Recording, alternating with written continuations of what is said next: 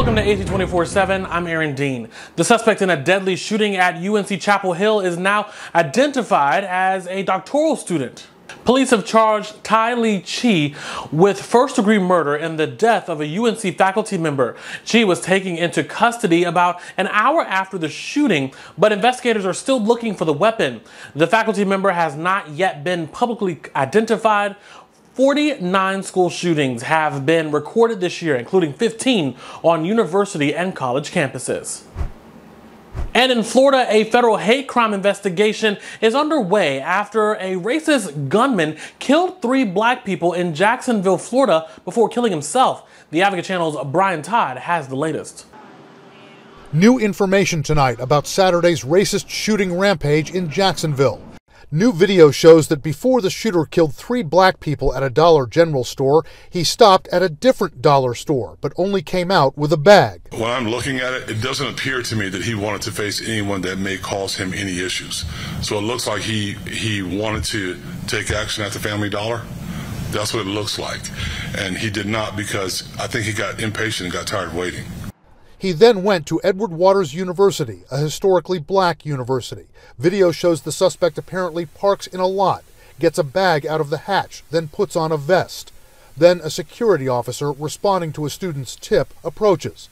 The suspect speeds off, jumping the curb and almost hitting a column as he was chased off. For you to have on a tactical vest, gloves and a mask, the question raised, what are you doing here? Authorities revealing today the shooter previously worked at a Dollar Tree store. Writings left behind by deceased shooter Ryan Palmetter show he wanted to kill black people, the sheriff says. The manifesto is quite frankly, the diary of a madman. Law enforcement releasing 2 short video clips of the gunman's rampage at the Dollar General store, aiming his rifle at a car in the store's parking lot, then aiming it inside the store. I heard, "Fa, fa."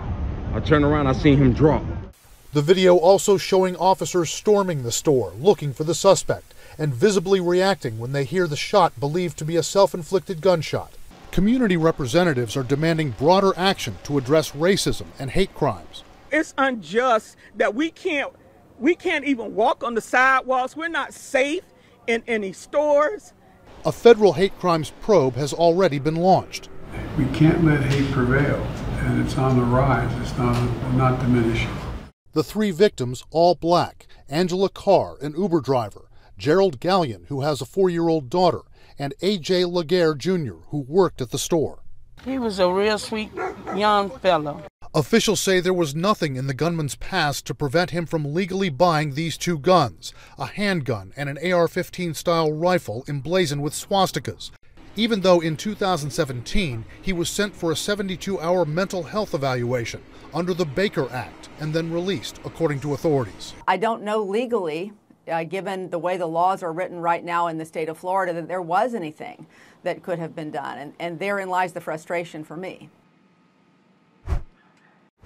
One of the Tennessee 3 is again being targeted by GOP lawmakers. Representative Justin Jones was ruled out of order twice during a debate on gun-related measures. That triggered a vote to silence Jones for the rest of the day. It passed along party lines, but Democrats argue that no vote was held for a Republican representative who had also been ruled out of order twice. Jones is one of 2 Democrats ejected by the Republican majority for participating in protests on the chamber floor earlier this year. Both won their seats back in special elections. And thanks so much for joining us for AC 24/7. For more, you can go to theadvocatechannel.com and even subscribe on the Advocate Channel's YouTube page. For the Advocate Channel, I'm Aaron Dean.